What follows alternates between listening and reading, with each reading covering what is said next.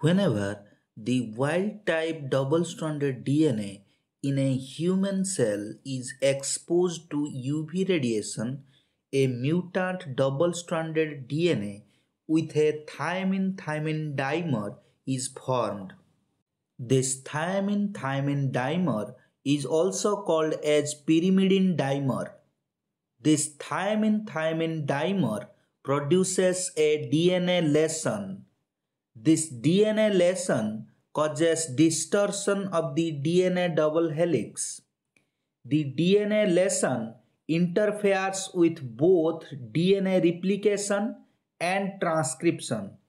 So nucleotide excision repair pathway or NER is used by cell to repair the DNA lesion. The NER pathway requires about 30 proteins. In the first step of NER pathway, a protein complex containing proteins like XPC, 23B and centrin 2 or CTEN2 recognizes the DNA lesion containing thymine-thymine dimer. XPC stands for Geroderma pigmentosum C. The genes involved in NER pathway are XPA, XPB, XPC, XPD, XPE, XPF, and XPG. If any of these 7 genes undergoes mutation, then it will give rise to a rare genetic disorder called as Geroderma pigmentosum. The protein complex containing XPC, 23B and CTEN2 then recruits a multi-protein complex called as TF2H. The TF2H is a transcription factor. The multi-protein complex TF2H contains 10 proteins. Some of these proteins act as helicase subunits. These helicase subunits are present in their inactive form. The inactive helicase subunits binds to the ATP. In a hydrolysis reaction, the ATP forms an ADP and a PI. Due to this ATP hydrolysis, the helicase subunits become active. ADP and PI are then released to the nucleoplasm.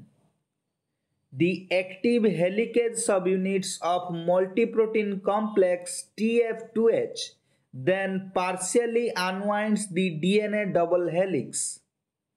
XPG and RPA proteins then bind to the protein complex.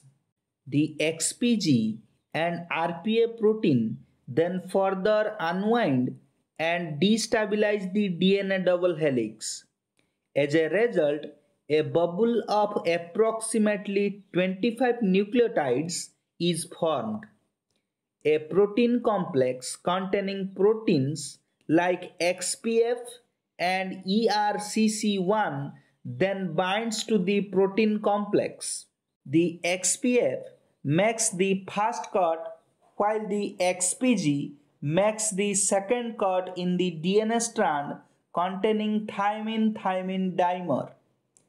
The enzyme system hydrolyzes 22nd phosphodiester bond on 5' side of the defective strand. The same enzyme system hydrolyzes 6th phosphodiester bond on 3' side of the defective strand. Due to this dual incision or cut, an oligonucleotide containing 27 to 29 nucleotides is formed. 16 polypeptides are used for this dual incision in eukaryotes. After the dual incision, the whole enzyme complex and the oligonucleotide containing 27 to 29 nucleotides are released from the DNA duplex. The gap in the mutant double-stranded DNA is then filled by DNA polymerase delta or epsilon or kappa. The DNA polymerase epsilon is used in the replicating cell to fill the gap in the mutant double-stranded DNA. DNA polymerase delta and kappa are used in the non-replicating cells to fill the gap in the mutant double-stranded DNA. After filling the gap, DNA polymerase delta or epsilon or kappa leaves the mutant double-stranded DNA, leaving behind a gap. DNA ligase then binds to the gap region, seals it, and then leaves the dsDNA. As a result, the cell regains its wild-type DNA. Human defective NER pathway also results into cocaine syndrome or CS. The symptoms of cocaine syndrome are impairment of physical and neurological development. The individuals with CS are highly photosensitive. Individuals with CS are not predisposed to tumor formation. The NER pathway is a primary repair way for many types of lesions, including cyclobutane pyrimidine dimers, 6,4-photoproducts, base adducts like benzo-alpha-pyrin guanine. Benzo-alpha-pyrin guanine is formed in the DNA by exposure to cigarette smoke. Please like, subscribe and share.